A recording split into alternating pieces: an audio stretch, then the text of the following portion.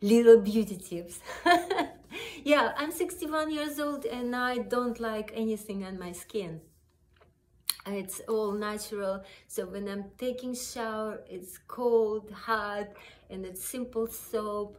So, and I'm not using any moisturizing. Even my granddaughter is, strongly recommending me to use moisturizer. And I'm using it because I love my granddaughter and she's so brilliant, but my habits of taking care of myself for 61 years.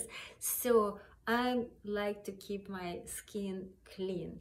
And I'm not letting anybody to touch or to penetrate anything on my face or body. So I'm getting younger and younger naturally. So, but there is a secret for anything. When you're creating your own body, your own health, you gotta feel good all the time. Don't pay any attention to something that bothers you, that doesn't make you feel good. It's all part of the creation. Yeah, it was, bumps in my roads, of course, they still are.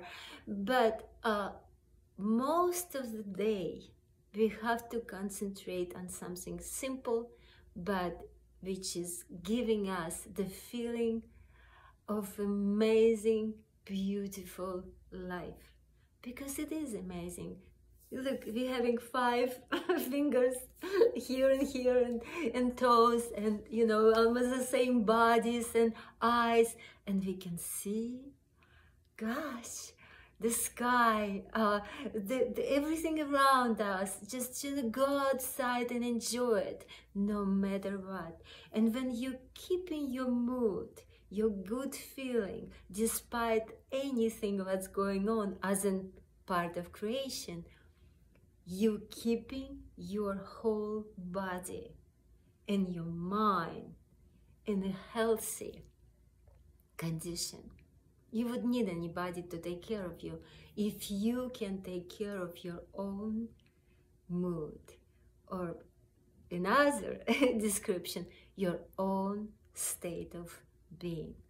So, and you can get healthier, and you can get prettier, and you can get wealthier, step by step, totally by yourself, but having right set of mind, of great mood and great state of being all the time. You can do it.